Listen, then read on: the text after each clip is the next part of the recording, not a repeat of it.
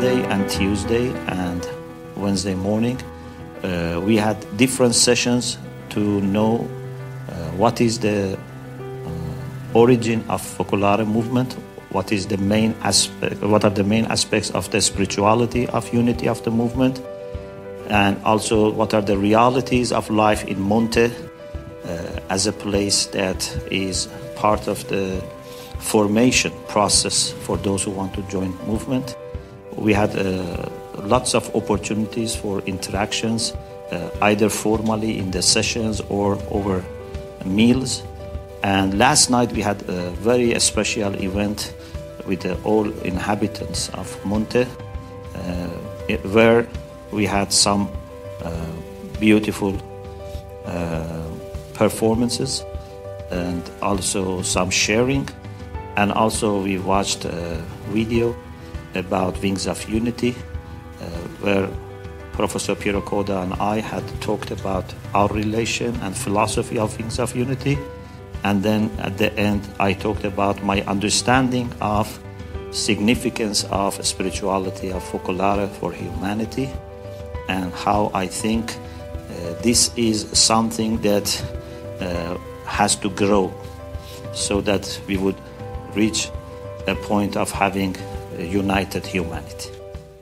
We might be small in number, but first of all, the people who are here are very much diverse with respect to the communities that they belong to. So they represent many different parts of the Shia community. And also in Montet, we have some 30 nationalities who are present. So in a sense, it's meeting of nations, but in the representatives. We are at the same time that introducing this spirituality to new people, but we are also ourselves learning more that what God wants from us.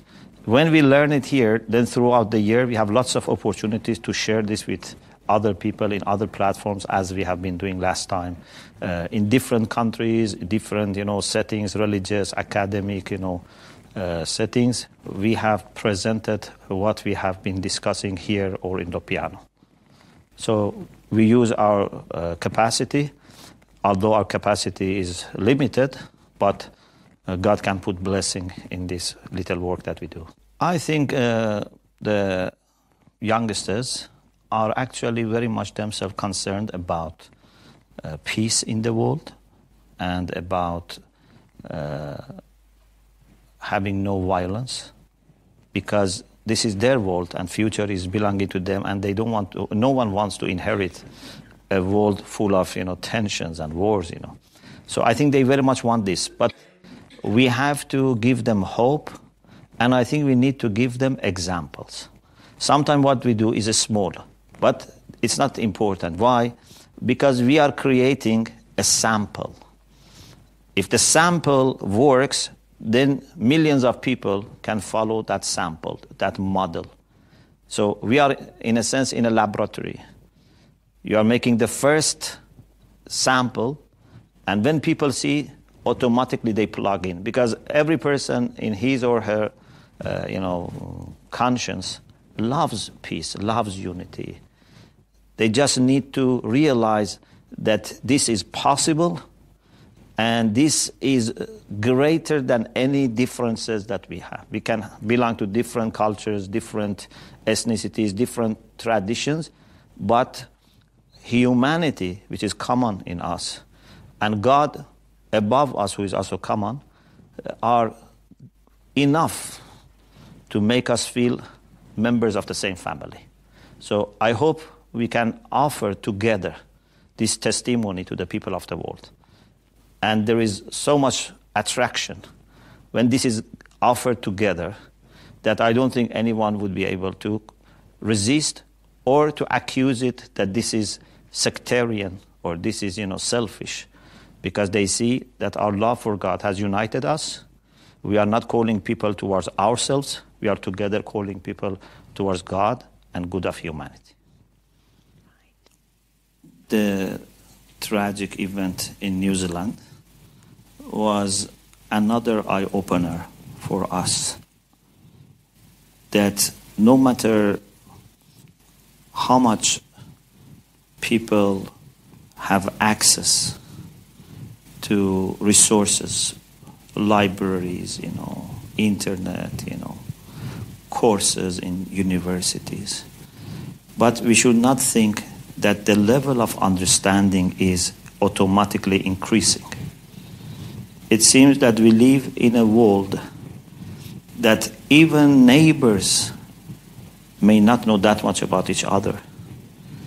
Even people who live in the same country or neighboring countries, they may not know that much about each other, and this may develop suspicion, and even it can lead to hostility. As our first Imam says, people are hostile towards what they don't know. So what we saw in New Zealand was very painful, that innocent people in sacred place and sacred time of worship were killed in a very brutal way. And I think we need to work on few areas. One is building relations with communities, to know each other more, to visit each other more, to overcome prejudice and stereotyping that unfortunately some irresponsible politicians or media, try to create. People could use this as an excuse to increase division and start attacking each other, condemning each other. But thanks to God, what we saw in New Zealand was that both Muslims and non-Muslims didn't let anyone to take advantage of this incident and try to cause friction and division. Indeed, the whole society, starting with prime minister, politicians, religious leaders, grassroots people, they showed their sympathy and support and stood by the side of victims and their families. And I think this was something positive that can say that came out of that painful event. But I very much hope that lots of community relations will be built, and also we work on regulating games and films and entertainment industry so that we would not see in future things like this in our schools, in our markets, or in our airports or in our places of worship.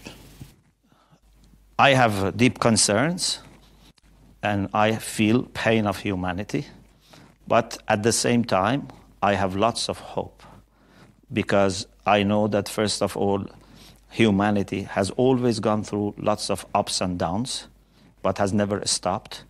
And secondly, theologically, I am convinced that behind everything that we see on the surface, God is at work. And I am sure that God would never let humanity to go to the point of destruction. God gives us chance. God helps us, to prove ourselves. But when it becomes very critical time, God comes. Actually, history shows us that in the time of despair, in the time of darkness, actually God is more at work. Greatest revelations come when everywhere is dark. So as a faithful person, I have hope in God. And I think if my faith increases, one sign is that my hope also should increase. So I hope no day comes that we lose our hope, because this means that we lose our faith.